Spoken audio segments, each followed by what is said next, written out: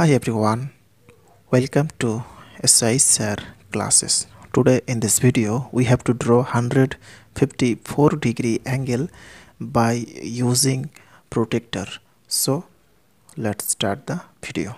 First of all, we have to draw here a straight line of any length. Next, taking here point B and here C. Now putting the protractor on the point B perfectly, then counting the angles.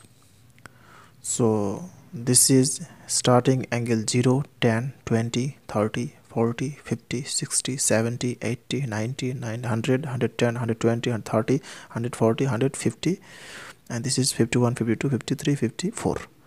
So this is 154 degree.